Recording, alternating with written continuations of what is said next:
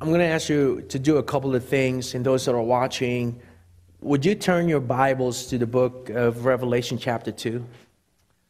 And then hold on to that.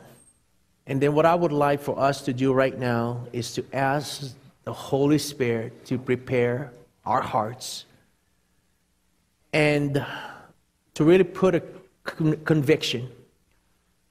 And here's what I know, friends. We can't leave the building remaining the same, right? We know that we could go deeper, wider, and higher with God. And so that's our prayer, is that the conviction of the Holy Spirit would be so powerful that we would allow Him to change us completely. And so, Revelation chapter 2.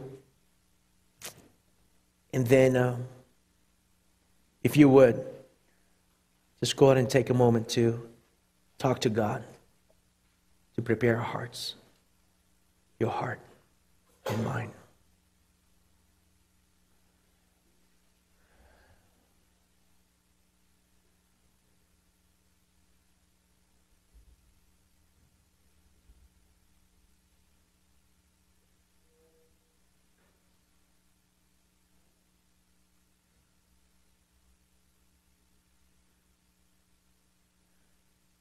God Almighty, Holy Spirit, that you would prepare our hearts and minds, that we would embrace your truth and what you're about to share here through me. We had been believing you for presence, for your anointing, and for your conviction. Because if your presence will not be here, I don't want to be here. If your anointing will not be upon me and all of those that will be serving, God, what good is it for us to do anything? So we need your anointing. And then your conviction. What good is it to come to church every single week and leave the building unchanged? We can't.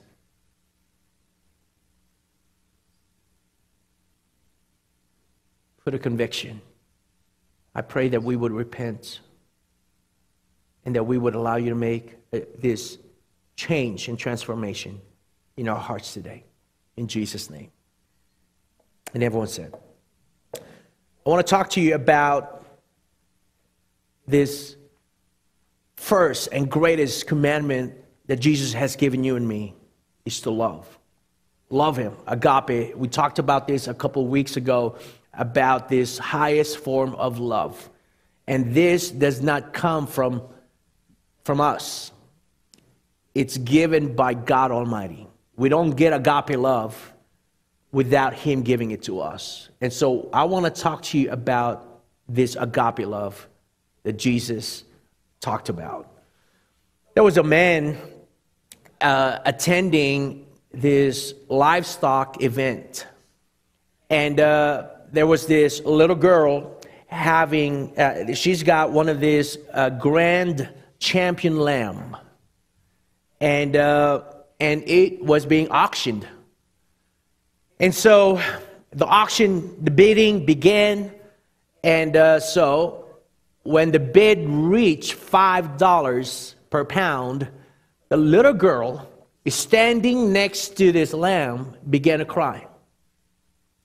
Well, then the bidding continued, and then it went up to $10. And then what she did when it went up to $10, tears began to stream down her face, and she clasped her arms tightly around this lamb. And so people began to think, man, this little girl really loved her lamb. Look at how she's crying, and we're witnessing this.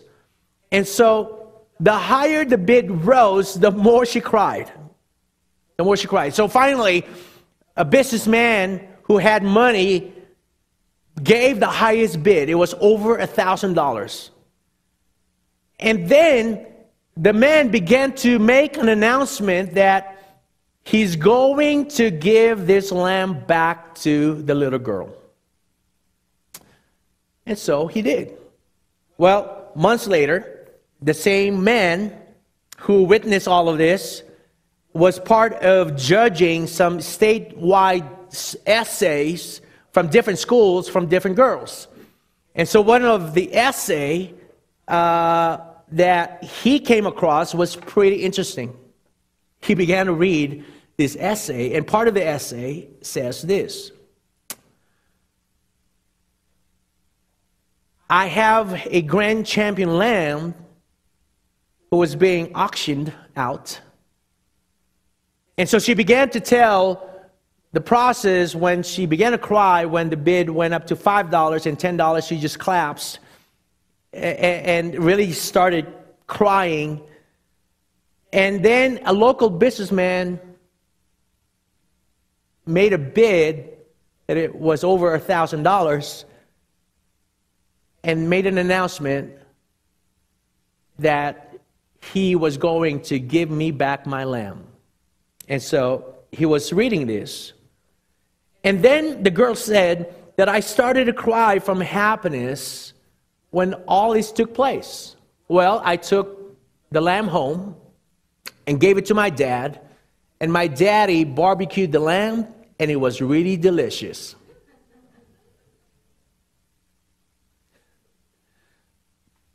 People thought that she loved this lamb.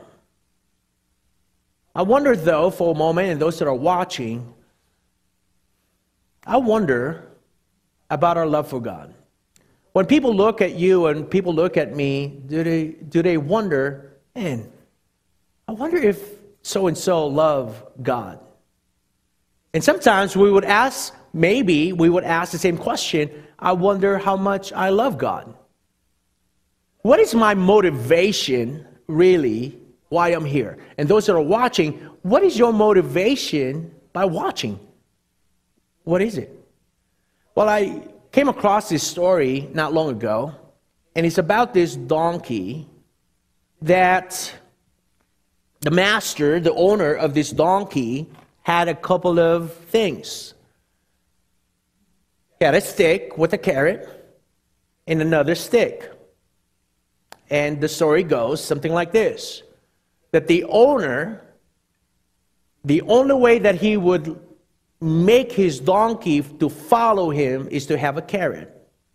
And so the master or the owner would walk with a stick and this carrot on a stick, and the donkey would follow. And as the donkey would follow, he would command the donkey to do something, and if the donkey does not listen, then he's got this stick to punish him. Now stay with me. Some of us think that God has a couple of items. He's got a carrot, and he's looking at you and saying, follow me because I got many blessings. Follow me because I want to give you everything you want. And so we attend church services. We want God because of the carrot of his blessings. And then some of us are here today, and the reason being is because you don't want to get whacked by God. And so therefore, I got to go to church. I got to be with God because if not, he's going to whack me with a stick. I wonder, though, that if that is really who God is. He's got a carrot saying, follow me. Come on, follow me, because I got some good stuff for you. And so therefore, our churches are being flooded by people that just wanting his blessings, just wanting the carrot. And then we have people that are just here simply because they don't want to get whacked by God. What if we just follow God simply because of his unconditional love? Because he just loves you and me. In fact, there was a monk who made an announcement and said, next Sunday night, I'm going to be preaching about the love of God. And so the following week, Sunday night, people came, and it was dark, people came. And so the altar was pretty dark. And the church had a crucifixion right in the middle. And so people came, it was dark, altar was dark, and all of a sudden, here's the monk walking towards the altar. And he began to light up the candle, and he went directly to the crucifixion. He started to light up the crown of thorns. Then he began to move the light, the candle, to light the hands to show the wound. Then he moved the candle towards his feet to show the wound. Then he took the light, the candle, and showed everybody the side to show the wound. And then he took the candle and he blew it. And he walked away. That was enough. That's all he did. To show them this incredible love, this unconditional love of God he has for them. So what's your motivation? Because he's got a carrot? Or because he's got a stick, just can't wait to whack you with it? Are you here because maybe you are in a situation that you're so desperate, in a bad situation, and you're just saying, I need God to save me, to help me with this problem? Are you here today, friends, just because you want something from him? Or maybe you're here today, you're saying, Pastor Angelo, I'm here because there's something in me that is telling me I need God. Or are you here today because you understand his unconditional love for you, that you just want to love him? Why are you here? Why am I here? Why are you tuning in, and why are you watching every week? Why? What is your motivation? What is our motivation? Friends, I want to tell you today, the carrot and the stick will never be good enough. It cannot produce unconditional love. God's unconditional love is not a bribe. It's not, a threat. No, he just loves you, period. You didn't earn it. I didn't earn it. There was nothing that I could do that where God could love me. No, he gave me love. In spite of my disobedience, in spite of my sin and wickedness and my desire to really disobey him, he still loved me. And he still loves me today. His unconditional love does not change. It doesn't. What if we just love him because of his love for you? What if? No motivation, no preconceived ideas of maybe he's got a stick ready to whack me, or maybe because our motivation is because a carrot of his blessings, that's the reason why I'm here. No, what if we just love him just because his unconditional love, and I just want to love him because of that? Now, friends, I want to talk to you about Revelation chapter 2 real quick. Beginning from verse 1, it says, to the angel of the church in Ephesus write, this is a prophecy from Apostle John. And so Jesus, these are the words of Jesus. Jesus was speaking to the churches. He said, first to the church in Ephesus, he said, these are the words of him, Jesus, who holds the 7 stars in his right hand and walks among the 7 golden lampstands. I know your deeds. Friends, let me just stop here for a minute. Don't ever think that God does not know what we are doing in our secret whatever place. Oh, nobody would see me. Friends, I was again devastated by a great leader whom I loved and whom I look up to fall into sin. Broke my heart. Broke my heart. This leader is pretty well known. Man, God really used him mightily, incredibly, anointed man of God. But he had some secrets.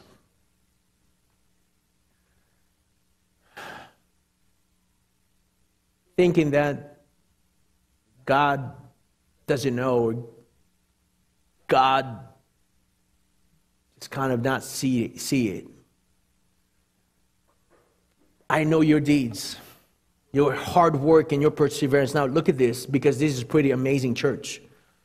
Your hard work and your perseverance. I know that you cannot tolerate wicked people, that you have tested those who claim to be apostles but are not, and have found them false. You have persevered and have endured hardships for my name and have not grown weary. Now let's just stop. That is an amazing church. Would you not agree?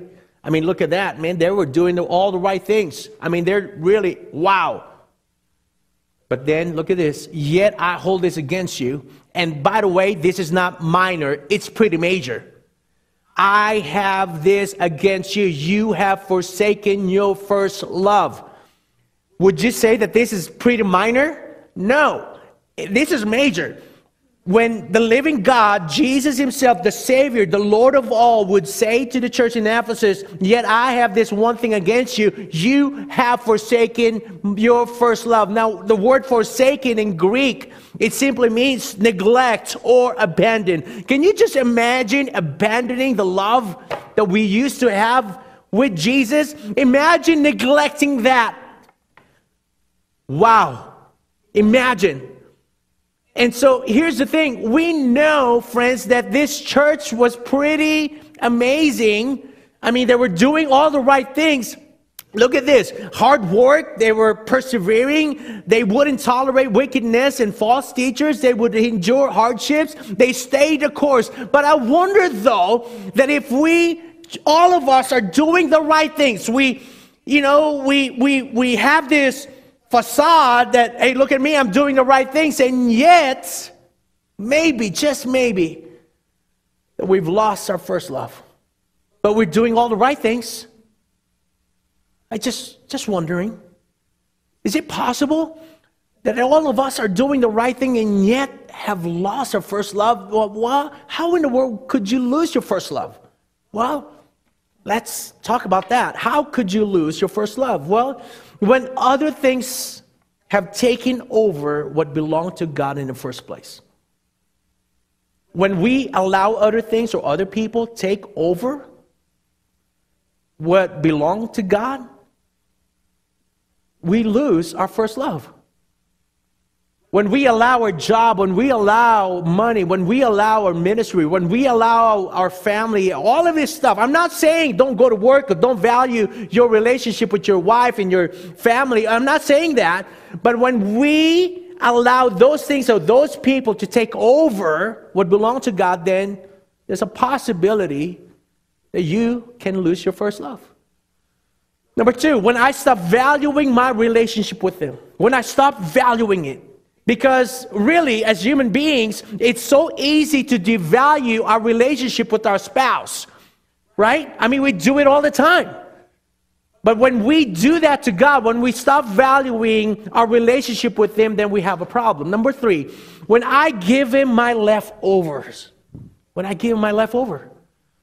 here, I'm eating His blessings, right? Consuming it. Oh, man, this is good stuff. Look at all the blessings of God.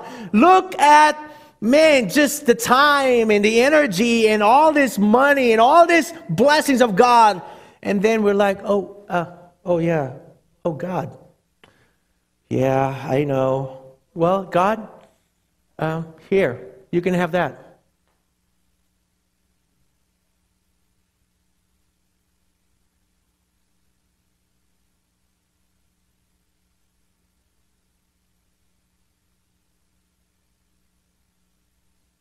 That's all you get, God.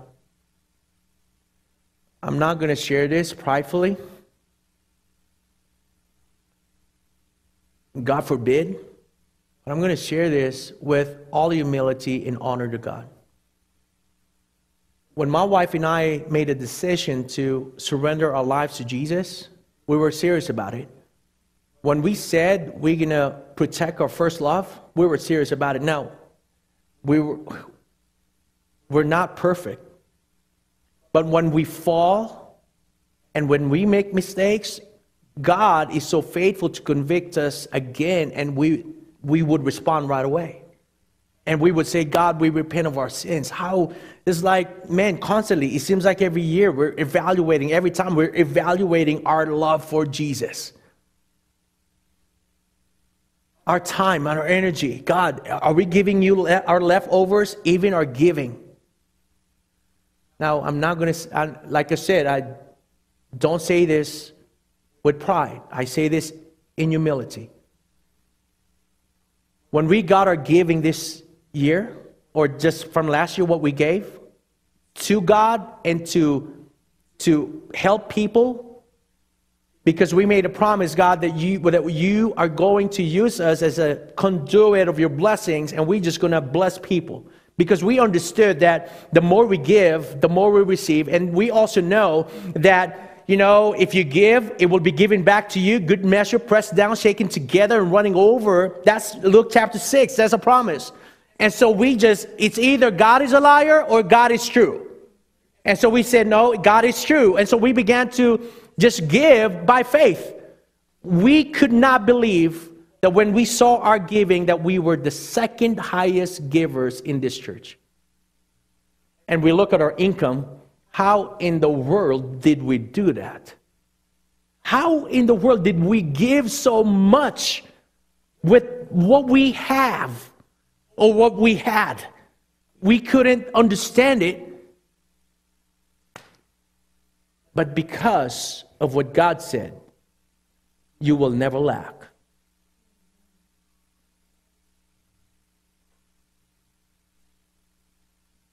So how do we lose our first love? If we give God our leftovers. People left and right are giving God their leftovers. I have been guilty of it. And then when I just keep taking from the relationship is another one. When I just keep taking from the relationship. And then when my life is no longer in alignment with His will. That's how I lose my first love. And so here's what we know. That from this study, we can have all the signs or evidence of doing things righteously and yet lose our love for God. And secondly, we all have the ability to forsake, neglect, or abandon our love for God. We all have the ability to do that. So what do we need to do? Well, number one, we got to really evaluate. Evaluating is always good. Evaluating your heart and where you're at and evaluating your life is a good thing. And then as we evaluate, as God shows us, we got to repent. We got to come to Him in humility and repent of our sins. God, man, I've always been a taker, not a giver. I've always have given you my leftovers instead of giving you my very best as you have commanded in your word. God, I really need to repent of my sins for allowing other things or other people to take over what belongs to you. And then we got to make a decision to come back to our first love. See, the problem with a lot of us is we think that God should be number one. No, God will not compete with anybody or anything. He should be above all things. So I must give everything to God. He must be a priority. And only then He could bless me and my wife. Only then He could bless me. Only then He could bless my family. Only then He could bless everything that I have in my life. Only then, if I give Him my everything. And then I got to be intentional to protect, to do whatever it takes. I got to be intentional, because if I'm not intentional, all of the many things will take over what belong to God. Are you with me? I got to be intentional. And lastly, I got to be determined to stay committed. So right now, The reason why I'm not going to the gym is, because of COVID, but also I don't like going to gym around January, Feb. You know why? Because that place is so packed. But guess what? You go after Feb, you see that it's almost empty. Why? Because people are people. And so here we are, we're pursuing God, and we're saying, I want to love you, God. I want to do this, all that. And then come February, what? Didn't you just say you want to grow deeper, higher, and wider with God? And so what's going on? Because it's got to be more than the talk. We got to stay determined and committed. Because what we're trying to do here has something to do with your eternal destination and my eternal destination. Are you with me? I cannot imagine losing my first love, facing the Savior and saying, away from me, you evildoer, I never knew you. I cannot imagine the God of the universe would say that to me because I didn't care. So, if you have lost your love for God, ask God right now to rekindle your heart. Ask God to help you this year, to take you deeper, higher, and wider. That's my prayer. And so we had been pursuing God the beginning of this year. We're really serious about it. Friends, I want to emphasize this. If God's presence is not here, I don't need to be here. I'm telling you, I don't need a pastor. I'm going to resign as a pastor. I'm gone if his presence is not here. But I know that his presence could be here. That's why I'm sticking around. Number two, if I'm just going to be up here talking because I could do that, I love to talk. But if there's no anointing, I'm going to resign. I don't need to talk. I'm serious. And then if there's no conviction, I prayed this a couple of weeks ago. I would say it in front of you, and I would say it live. Just kill me, God. Just kill me. I don't need to live. If there is no conviction, when the Holy Spirit speaks to me and convict me of my sin, and I ignore and I just completely having and not caring, just kill me. Just kill me. I don't need to live. Really, God, kill me right now. But I know that God has the power to convict. And I need to protect my heart and say, God, as you convict me, please, I'm begging you. I'm begging you. Change my heart and transform it. Purify my heart. That's the desire of my heart. That's why I'm here. That's why this is my prayer and the leadership. This is our prayer, that we would experience God's presence, that we would see his anointing, that we would see the conviction, so that when we all leave, we don't remain the same. We're pursuing him, and we're wanting to go deeper, wider, and higher with him. Are you with me? That's what I have. So we're going to pray. I'm going to ask some worship team to come back up. And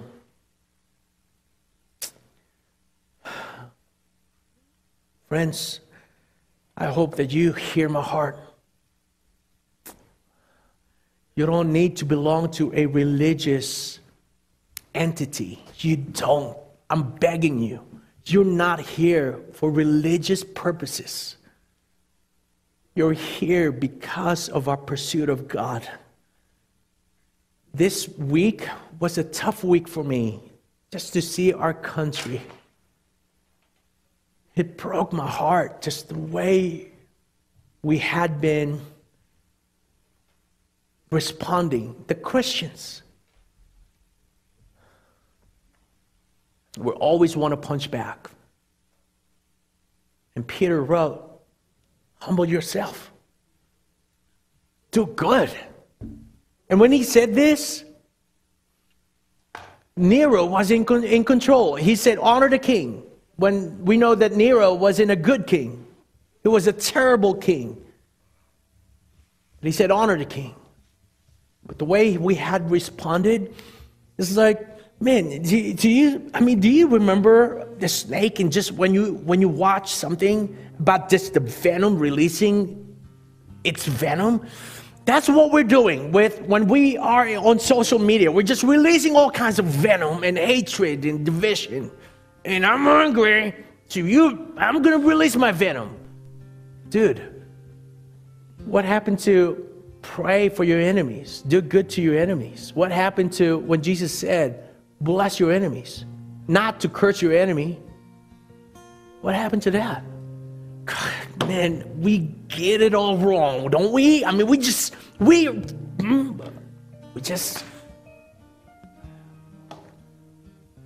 get it all wrong. We do, don't we? Oh, how I wish we would really allow God to transform our hearts. That we would be a light and salt. Man, can you just imagine if we are just light and salt?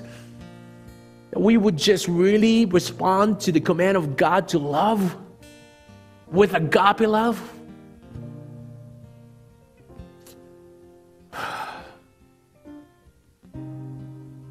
But you know what? Look at me.